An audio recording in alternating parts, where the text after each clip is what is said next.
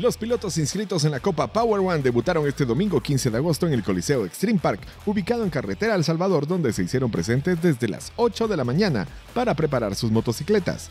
En esta oportunidad compitieron las categorías MX1A, MX1B, MX2A y MX2B, libre femenina y junior, MX2C, enduristas y veteranos, quienes demostraron sus habilidades en la pista con demasiada adrenalina. Al llegar a cada una de las categorías, tuvo 10 minutos de entrenamiento para prepararse y conocer, así como adaptarse a la pista en la que compitieron, la cual estaba dividida en su área superior e inferior y cuenta con un nivel de dificultad intermedio.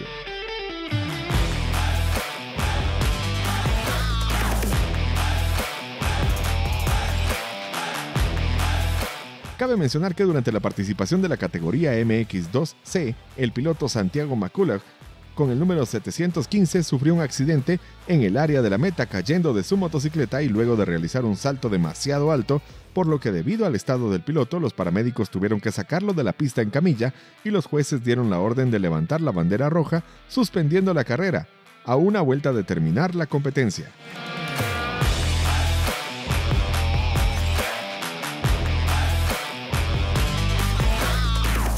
Asimismo, en la categoría libre femenina y junior, se dio otro incidente en la primera curva, protagonizando la piloto Debbie Moncada, la cual tuvo que recibir atención médica por una lesión en la pierna, donde los jueces dieron la orden de levantar la bandera amarilla para que el resto de pilotos continuara, pero con precaución.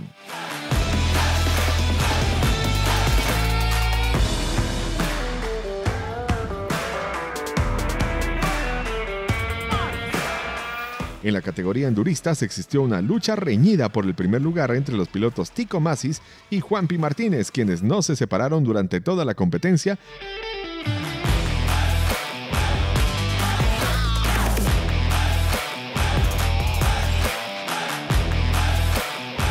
Luego de 15 minutos más una vuelta, finalmente el ganador de esta jornada fue el piloto Martínez. En la categoría MX2A y MX2B, quien se llevó el protagonismo fue Tony Martínez, quien sacó una ventaja destacable sobre los demás pilotos, entrando en primer lugar.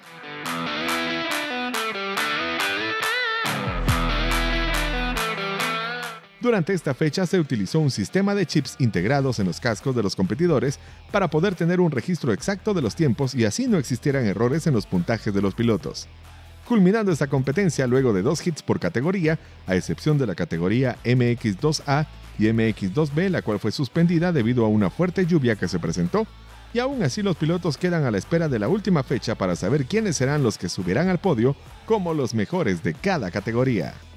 Por lo que nos trasladamos al stand de premiación para conocer a los grandes campeones de cada categoría, a quienes con gran alegría y emoción se les llamó uno a uno al podio para recibir sus respectivas medallas y trofeos. ¿Qué tal, gente? Pura vida, amigos de Pasión por las Motos.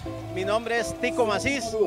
Estamos corriendo aquí la categoría veteranos y enduristas en la Copa Power One. Gracias a Dios obtuve 2 segundos lugares en la categoría endurista. Ya solo nos falta un hit de la categoría veteranos. Todo muy bonito, muy ordenado, esperando pues que todo termine sin novedad. Y pura vida. Gracias. ¿Qué tal, amigo? Pasión por las Motos, les saluda Tony Martínez. Estamos en la segunda fecha de la Copa Power One. Muy contento de estar corriendo de nuevo y bueno, feliz con los resultados que se han dado y disfrutando de lo máximo de lo que más me gusta.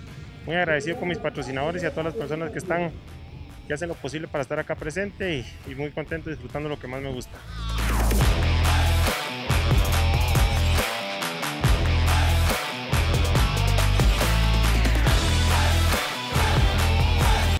Buenas tardes, soy Juan Pablo Martínez, corro veteranos A. Tuvimos una mala participación en el primer hit, que fue un cuarto, y en el segundo logré la primera posición. Gracias a Pasión por las Motos, por estar cubriendo el deporte más bello del mundo, el motocross. Gracias.